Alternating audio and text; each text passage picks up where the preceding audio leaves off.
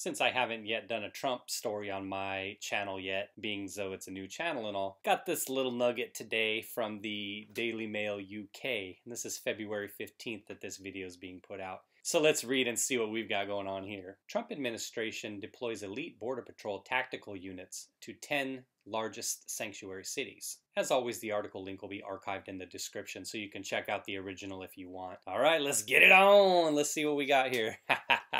This should be good. The Trump administration is deploying highly trained officers to boost arrests of unauthorized immigrants in a number of cities. The latest move in a battle against localities that adopt sanctuary policies to protect them from deportation. Well, I know this is on the Daily Mail. It looks like it was written by Reuters, but I like here how they call them unauthorized immigrants. As always, we take a look at any source. We kind of judge it based on the tone they use to determine what side of the argument they're on, how they're trying to frame the narrative, I guess. Well, let's read some more though here. Members of U.S. Customs and Border Protection, CBP, Border Patrol's tactical unit, BORTAC they call it here, will be among officers deployed to cities to assist immigration and customs enforcement officials, or ICE. They will be sent to New York, Los Angeles, Chicago, San Francisco, Atlanta, Houston, Boston, New Orleans, Detroit, and Newark. CBP spokesman Lawrence Payne said in a statement on Friday, BORTAC agents undergo a grueling training program designed to mirror aspects of U.S. Special Forces operations courses, according to details about the program published on the CBP website. The unit was launched in 1984 in response to rioting at immigration detention facilities. Scores of Democrat-controlled cities and counties have adopted policies to limit cooperation with federal immigration enforcement, making them a target for Republican President Donald Trump, who has made immigration a centerpiece of his re-election campaign, and obviously, as we know, was a centerpiece of his election campaign the first time around. The move to boost ICE support in targeted cities, first reported by the New York Times, marks the latest escalation in the administration's fight against these localities and comes just days after the Department of Justice filed lawsuits against the state of New Jersey and King County, Washington, where Seattle is located. And I was kind of wondering why Seattle and Portland weren't mentioned with the above 10 cities. We've seemed to have heard a lot about those two in terms of their stance on sanctuary cities. The Department of Homeland Security said last week it would bar New Yorkers from obtaining new and renewal global entry passes and from participating in 3 programs that permit faster travel between the United States, Canada, and Mexico, which could affect hundreds of thousands of travelers. That's one thing that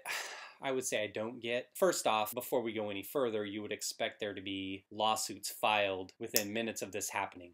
I would expect by Monday there to be something filed in courts all over the U.S. because that's how it was before. Whenever the administration had some kind of policy directed at illegal immigrants, these sanctuary cities were quick to have a lawsuit filed that same day or the next day, as if they're typed up. And I would imagine that the administration has it the same way. If a judgment doesn't go their way, then the appeal is probably already prepared ahead of time so they can file it as quickly as possible. So let's read a little bit more and get some statements here. ICE is utilizing CBC to supplement enforcement activity in response to the resource challenges stemming from sanctuary city policies. And that's from ICE Acting Director Matthew T. Albsenz. He further goes on to say, as we have noted for years, in jurisdictions where we are not allowed to assume custody of aliens from jails, our officers are forced to make at-large arrests of criminal aliens who have been released into the communities. The deployment will run February through May, the New York Times reported, citing a CBP email. The move drew criticism from some, including Ayanna Pressley, a Democrat congresswoman from Massachusetts whose district includes Boston. Let us be clear, she says, this move has nothing to do with public safety, but rather serves only to further the Trump administration's agenda to intimidate and retaliate against cities that uphold the dignity and humanity of our illegal immigrant neighbors. She said in an emailed statement, "We will not stand for this." I think whatever side you're on, you get that the administration feels how they do. It's obviously logical that under his leadership, CBP, ICE, and everything like that would be trying to enact these policies. And we've heard about these in the past years as well. He was at one point trying to withhold federal money from cities that had sanctuary policies. I remember that. I think that was struck down ultimately in court. I don't know if it went to the Supreme Court. I just can't recall. And I don't recall if they had appealed that or not. The administration, that is. There's that one side of it. And then, of course, on the other side, which is, of course, the Democrats or the liberals, whatever you want to call them, those individuals on the left, they have individuals like Ms. Pressley who continues to use the same kind of rhetoric. And this is a common political tactic. They try to take the issue and turn it into something else.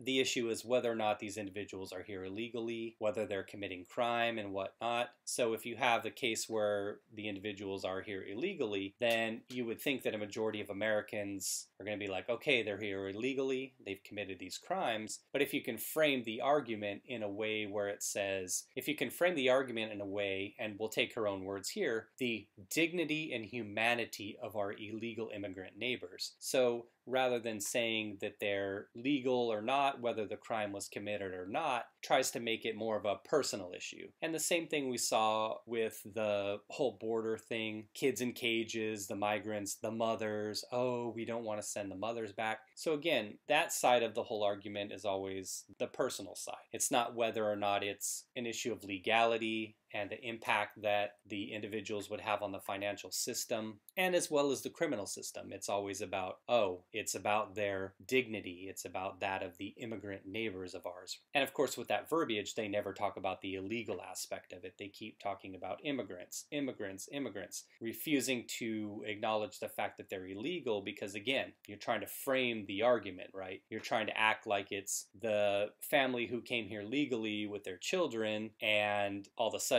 Trump is going to try to throw them in jail. Like I always say, it's how you frame the argument. Of course, on the other side of it, they would definitely try their own tactics to frame the argument to garner public support as well. And we'll see it from both sides as time goes on. I think it's going to be interesting for me to see how this plays out, to see what the counter is now and how they try to pursue things from a legal perspective, because you know there's going to be a challenge.